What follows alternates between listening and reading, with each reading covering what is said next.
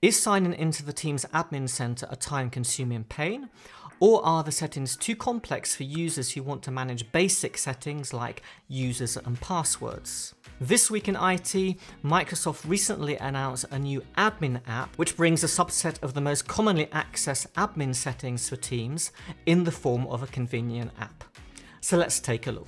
Hello, Russell here, editorial director of Petri.com in this life and IT consultant in a previous one. So this week Microsoft has announced a new admin app for Teams that brings all of the settings that you need to manage on a day-to-day basis so that you can manage everything within Teams itself without having to log into the admin center separately. So Microsoft 365 was originally designed to scale for large enterprises, and over the years Microsoft has been gradually working on the various different admin centers to try and simplify them. Because one of the complaints about Microsoft 365, especially for small enterprises, is that it's just too complex to manage. And part of the problem is that the admin centers have been a little bit of a mess, settings all over the place, various different admin centers, and it's difficult if you're looking at it for the first time.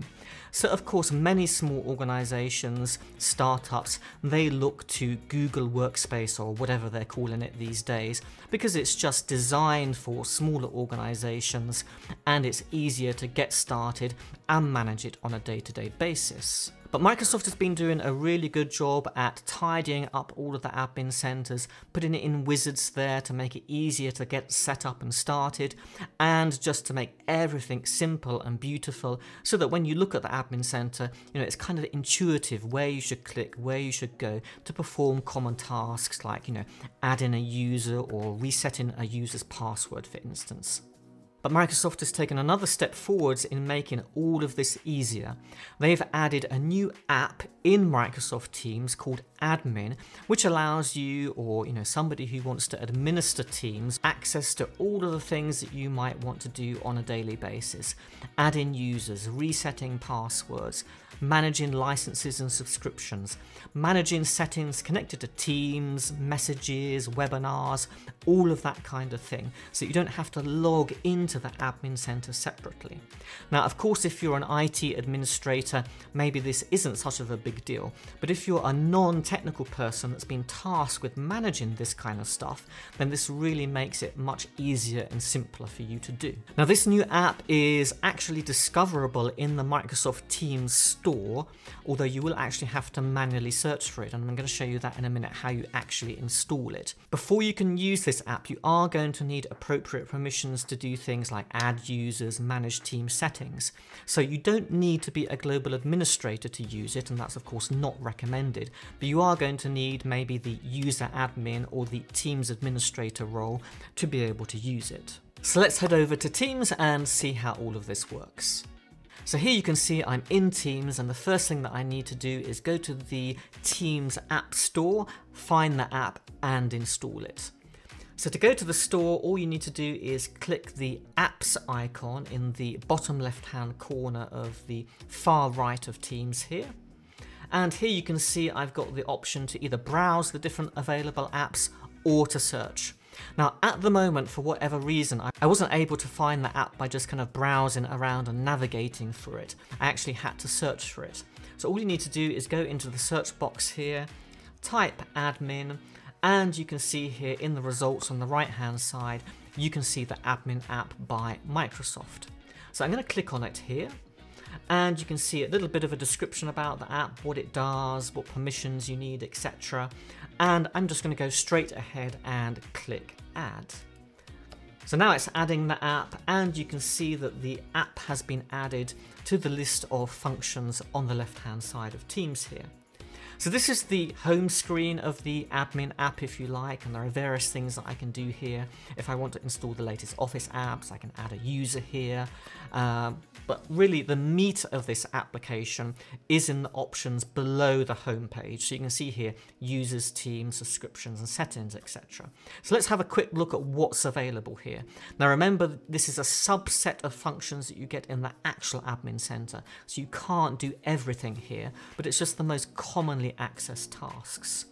So here on the users pane, you can see I have a list of the users in my tenants, and I've got the option to add a user. And again, this is all very similar to the admin center.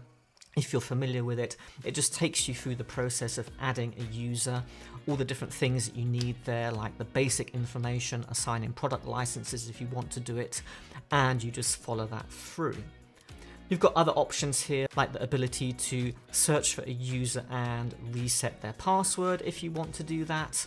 And there are other options, of course. I can just click on any user, see all of the information about that user, change any groups or any roles that have been assigned, any aliases in email, and you can also see the licenses and apps that have been assigned to that user, and you can change them if you want to do that. You've also got the option on this page here to, again, reset a password, to block sign in, or to delete the user if you want. You can also click on the three ellipses here, and you can access a couple of different options there, like if you want to manage product licenses or edit the username here. Coming down further along the list, we've got the Teams tab here, and here you can control settings that are connected to individual teams. So if I have a look at Argo's dog food here, you can see when they load, we've got the basic information about the team, and I can edit things like the description and the email address that's associated with this team. I can also edit the members and the owners of the team. And we've got some other settings here, like being able to let people outside the organization email the team, and to set the privacy, do we want to make it a public or a private team, and delete it. Coming here to subscriptions, I get to manage, any licenses that are assigned to my tenant. I can add more products, I can assign licenses here as well, and even look at payment methods and have a look at my invoices to see what's recently been paid. Because this is a developer tenant, of course, there are no invoices to see here. But that's quite handy if you're trying to manage invoicing and payments. And finally here we've got various different settings that I can manage connected to meetings, for instance. If I want to enable meeting transcription or cloud recording, or allow users to bypass the lobby, those basic settings I have here. And you can see here if I want to do more advanced things, then I need to go to the Teams admin center.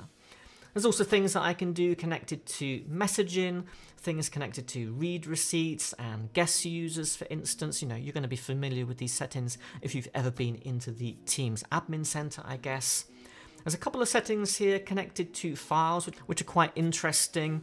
Of course, by default, files are stored in OneDrive, but you can change that to allow other cloud storage options like Dropbox and Google Drive, for instance. That's just really interesting. I don't know quite how all this integration works if you don't want to use OneDrive, so I'm going to have to investigate that in the future.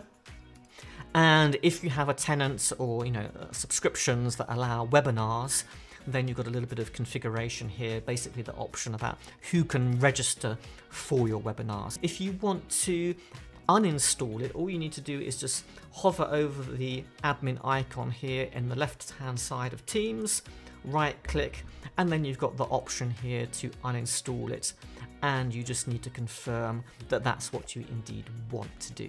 So that's the Teams admin app in a nutshell. So while it's not anything revolutionary, of course, if you're an IT admin, then maybe it doesn't add a huge amount of value. But where I really think this is going to be important is for those non-technical people who are tasked with, doing all of this kind of really basic high-level admin stuff that maybe the IT department wants to delegate, wants to hand off. So if you found this video useful, then please don't forget to subscribe to the channel and hit the bell icon so that you get to see all of our weekly updates from This Week in IT. So what do you think of this app? Let me know in the comments below if you think it's useful. And there are 2 videos on the screen now which you might also find interesting, so please take a look at them. But from me, that's it for this week, and I'll see you next time.